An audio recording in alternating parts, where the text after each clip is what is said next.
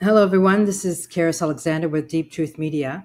My last sharing got cut off halfway through, so I'm doing the other piece now and we'll upload it. Where I finished off on the last one was talking about the two kinds of prana currents. And I was talking about the main omnipresent force or current, which is our essence, our quintessence, and that actually structures and sustains all life and all things in this physical material universe. And we are coming into a greater awareness and knowledge of this omnipresent structure or current, which structures all life and sustains all life and all things in this universe. So we're coming into that gnosis, into that knowledge of how our essence is the actual fabric upon which the idea or concept of even us having the capacity to be creators. And we are coming into greater and greater awareness of that knowledge. So what I wanted to speak to again was this whole concept of a permission slip.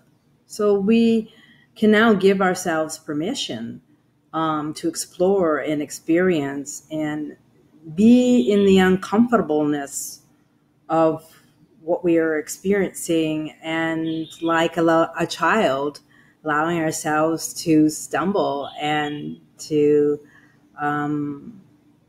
get comfortable with our training wheels as we're learning to understand the mechanics and how this essence upon which we have created from and experience this physical dimension through these physical bodies. So we are coming into greater knowledge.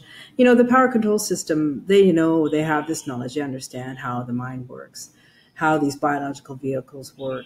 We're well-studied species, so they do have knowledge of this. The main thing that they keep out of view for most of humanity is the whole construct of the heart, which is really where it's all at. So I want to talk to you about this, the other pranic currents, which actually filter through these astrological bodies or planetary bodies through the star system. So the prana energies are, in terms of Saturn, when we breathe, taking the in-breath, it actually stimulates our capacity to eliminate. That is to allow us to, have our daily bowel movements. And if we look at Jupiter from the perspective of the prana currents, it allows us to, Jupiter currents allow us to crystallize what it is that we are wanting to manifest through our thought and the thought process in the mind into physical form, into physical objects, crystallization. So Jupiter has a capacity to crystallize these energetic forces within us into our manifested reality. And we look at the Mars current. Mars is associated with our circulation. All of our circulatory movements through our body, through the blood, everything that's circulating, the air that we breathe, the prana that we breathe, that allows us to Mars governs circulation. Mercury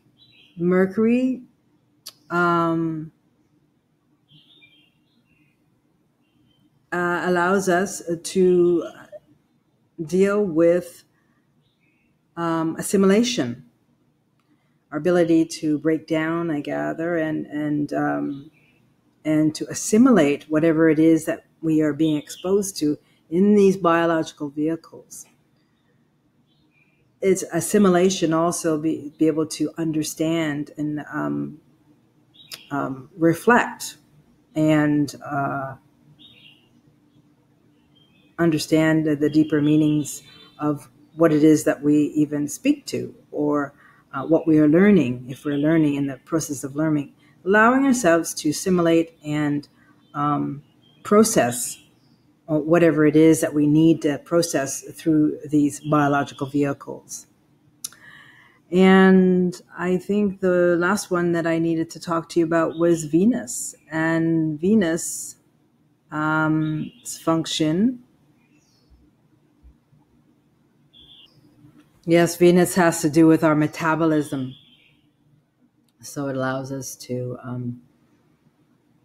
assimilate or metabolize or break down that which we are eating, or anything that we have put into these bodies. It allows us to burn off excess that we've accumulated in our systems. So it's interesting when you look at the planets from a very simplistic standpoint, in terms of what I'm sharing, in terms of how each of the planets actually facilitates some system or some process within these biological vehicles. So we look at it from the terms of the breath, prana currents. The overriding prana current is our essence, our quintessence. And then we have these planetary bodies which are facilitating different processes within our biological vehicles, and which is, whether for good or bad, meaning positive or negative, we are to learn how to use or to bring into balance all these energetic forces within us. So I think it's quite interesting, and I will explore and experience that with you as we continue learning. This is just a little snippet of what I'm going to be sharing in terms of understanding the mechanics of energy, and how energy, how we experience these energetic forces through these biological vehicles. So today I went out for early morning meditation at a tea purveyor here in Hanoi. So one of the key things that people are going to be wanting is to have more experiences. And that will be reflected for those in our third dimensional construct. Those experiences will be more external experiences. And but I think that I can honestly say for myself, the experience that I'm more in tune with, although I do from time to time do participate in external experiences. The main experience that I participate in is the inner experience.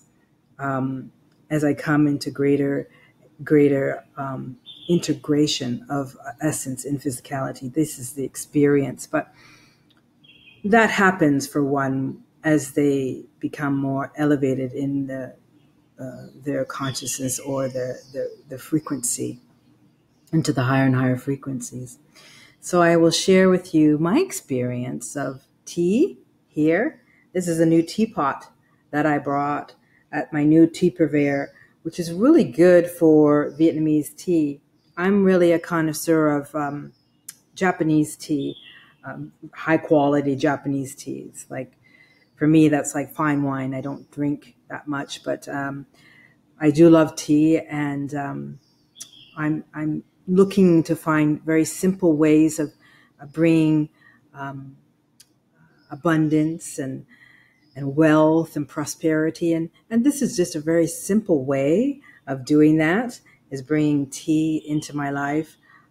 This is something that I enjoy and is reflective of my essence and my capacity to live in a state of peace and ease and abundance and joy. So I encourage you, whenever you're listening to these sharings, to bring with you a cup of tea, and we can sit and share in this capacity. And the experience, and then allows you to, as you always do, I'm sure, as I share or sharing this experience, whenever you're listening, And you can have a cup of tea. And I'm sure a lot of you already do that. But anyway, I just wanted to share my experience today. I went to a tea purveyor that I've come to know here, and I get my new tea from. And this gentleman to your right is a tea master, and he's the owner of this tea purveyor store in Hanoi. They sell very high quality, old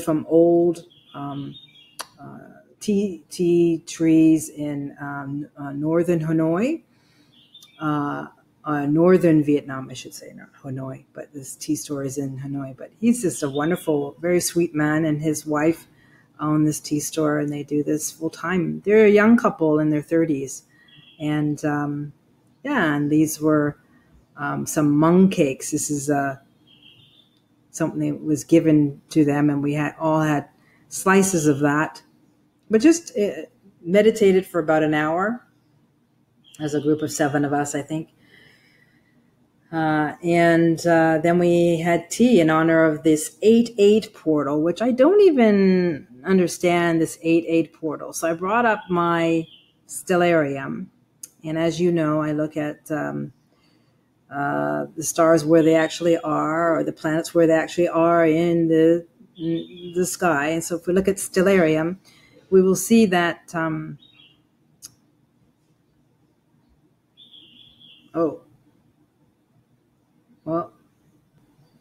okay, so in my stellarium here, I wanted to show you this 8-8 portal is actually, the sun is actually in Cancer, and the portal, I guess the lineup is with the sun in Cancer and directly across from the star Regulus in Leo.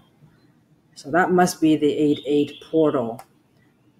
Originally, I had thought that, that's looking in the sky right now, but originally I had thought that the 8-8 portal was, from the tropical standpoint, the sun is in Leo, but if we look at the sky right now, the sun is actually in Cancer. So this is a little information for you if you were wondering a little bit about the 8-8 portal and what it meant. But obviously, the energies are quite interesting, provocative. Thanks to this alignment every year it happens, but it will actually be intensified this year and every year moving forward. So it's very interesting. Energies today are quite beautiful, quite easy for me. So I'm grateful for that.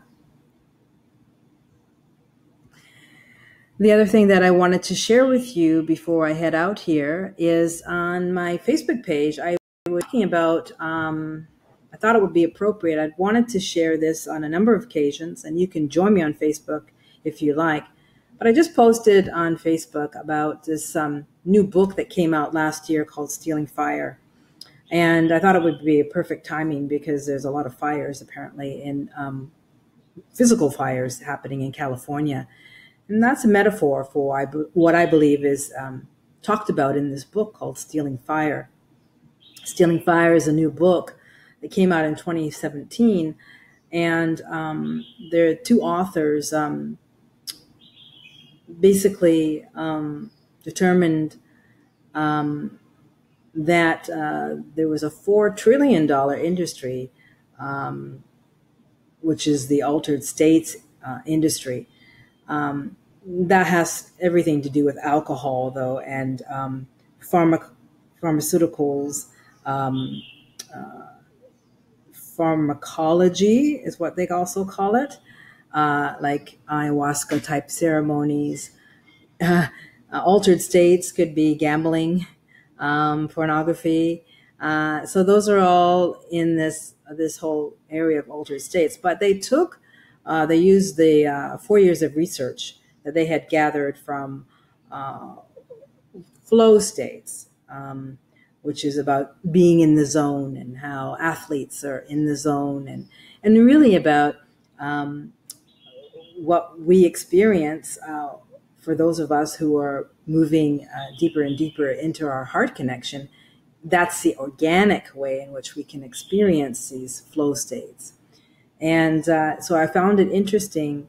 And there's a little video you can watch on my Facebook page, and how this whole concept of nirvana, or having the experience of our essence, is being democratized, and how we're learning, individuals are learning how to hack their consciousness now, and to be able to learn how to be in these altered states of consciousness, or peak performance states, in order to live a better life, and to have better experiences.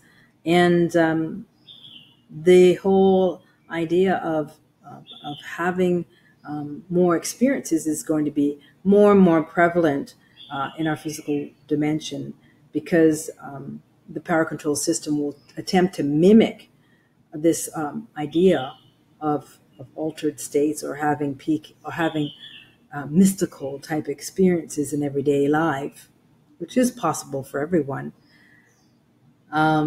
If you are able to do the internal work, the deeper work, and come into the resonance of the heart, and that is the natural, organic way. But this is what I'm showing you here in terms of this book, Stealing Fire.